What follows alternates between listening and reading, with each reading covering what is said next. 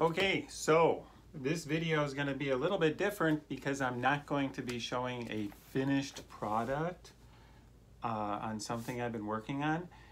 Instead, I'm going to do a series of videos on a project that I'm working on and show the process. And I'm doing this for a couple of reasons. One is as an accountability piece for me to kind of keep me going on this and actually follow through with it. And the other is to give some insight into other folks, the process that I go through when I create things like this. You know, the cool thing about creativity, I'm into creativity and the whole concept of creativity, and it's all about the journey, you know, not the process. We end up with finished pieces many times, but it's all about getting there. And when I first started to get into some of the synthesizers here a few years ago now, originally my interest was in trying to combine it in some fashion with my horn playing on my trombone and possibly even the euphonium. So after doing some work with these, I decided to see if I could put this together and work in the trombone and the synthesis of sound together. Question was where to start, so I decided to give myself some limitations. I have this kind of cool book you might be interested in. It's called A Beautiful Constraint: How to Transform Your Limitations into Advantages. And it's by two fellows, Morgan and Barden. And the whole notion is that we can take our constraints, our limitations, if you will, and use them to our advantage. So I decided to limit myself to using the Arturia Drumbrute Impact, the drum machine that I use, and the Behringer TD-3, the bassline synthesizer, analog bassline synthesizer that I got earlier this spring, which I've been enjoying. And further, on the bassline synthesizer, limit myself to sounds in the machine itself. For a number of reasons, it'll make it a little easier for me. So I searched through it, and I did find a bassline that I felt would work, and this is what it sounds like. I thought I'd try and play off of this.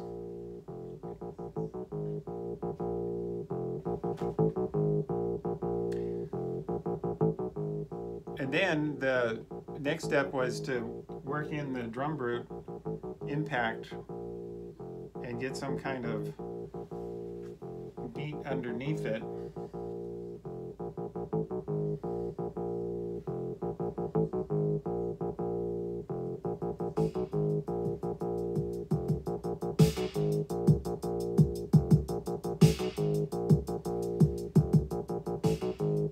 So that's what I did there. So I've got that.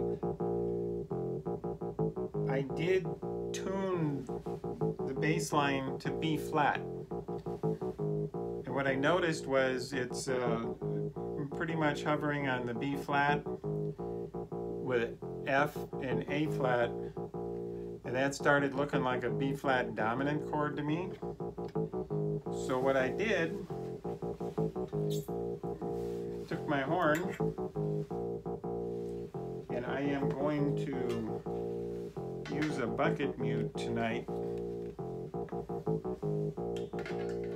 for a couple of reasons. Kind of cut down on the sound a little bit, and I really like the bucket mute. I get a lot of compliments on this when I'm out playing with it. So like I said, it sounds a lot like a B flat dominant. So here's what we got.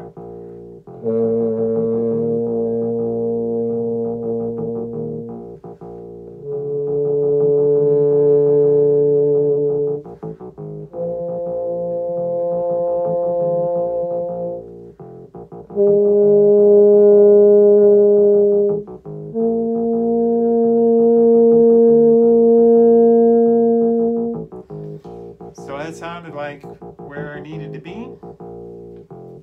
Just add a few things into that.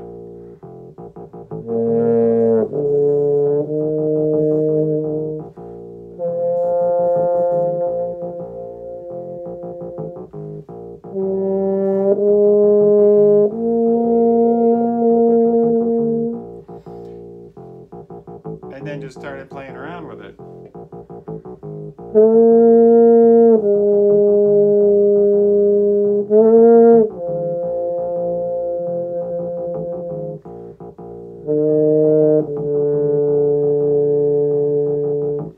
And I did add in that G, which is the sixth.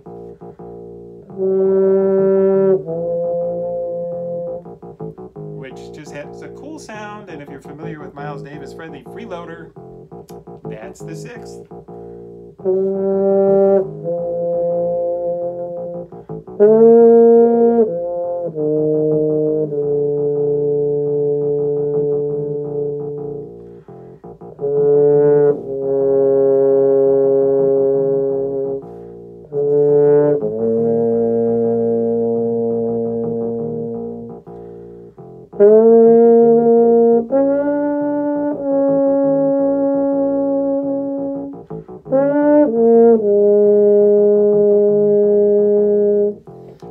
So that's what I did, and then add in the Drumbrute Impact. Play with the sound a little bit.